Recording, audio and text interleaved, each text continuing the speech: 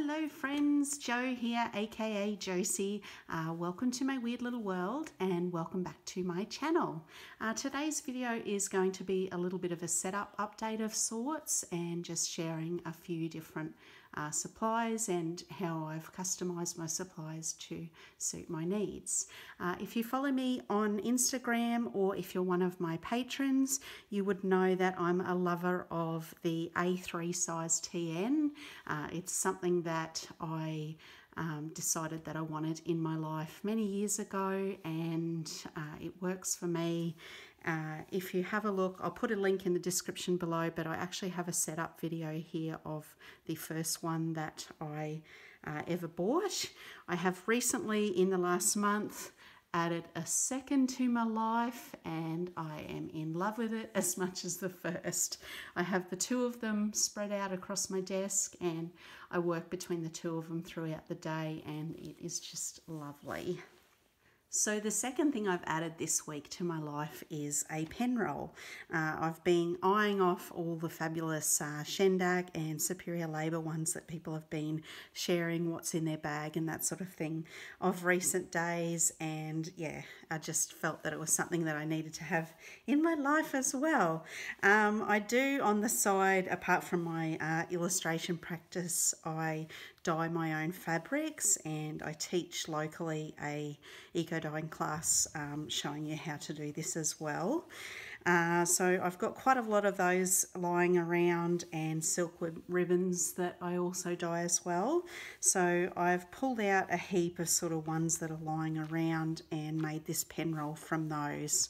So there's things like this sort of purples, plummy colours with sort of washer type patterns showing and some stars and that sort of thing. So what I have in here, so what I did is I made sort of a slip cover type style with a flap. So it's got this flap that protects everything, and then it just folds into with the silk ribbon as a bit of a tie closure. So the sorts of things that I carry around. So this guy sits on my desk between my two A3 TNs 9 times out of 10, or drawing out and about, I will drag this with me, or I will move it from studio to couch, that sort of thing. So everything in here is stuff that I use 9 times out of 10 throughout my day. So my ever favourite, the Prismacolor Color-Rays in the grey. I also have the Mitsubishi two-tone pencil, some HB ones for highlighting, and your white China markers, that sort of thing. So that's my main drawing, sketching pencils. Plus a rubber. I'm loving the Lyra in the Dust Free at the moment. And I've also got just a tiny sharpener in there as well. I've got a couple of mechanical pencils, the lovely Mono eraser, and the trusty Posca in white. Then I have all the favourites of my coloured pencils, so the ones that I use for most things and most throughout my day. I have just a few loose Neo colours in a little container to add to my watercolour practice. I have ordered the gorgeous little mini palette that Stephanie Law had in a Kickstarter. I think that comes in November, so that may replace this in that pocket there, we'll see. And then I have a little spritzer for spritzing my watercolour, and then a small little 12 colour watercolour palette. So these are all just my favourite Daniel Smiths in there.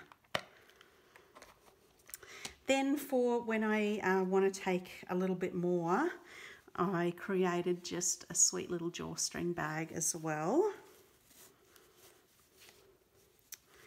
with a little 2-dip pen thing that I use for water, a little cloth, and this sweet little palette. It's just the perfect size to carry around. This guy is from Case for Making. If you're looking at wanting to purchase one of these. They have them from time to time across their website. You pretty much have to stalk their website to get one though. So yes, I carry sort of extended watercolour stuff that I would want to use in this. So I have been asked if I'm going to make these to sell on my Etsy shop.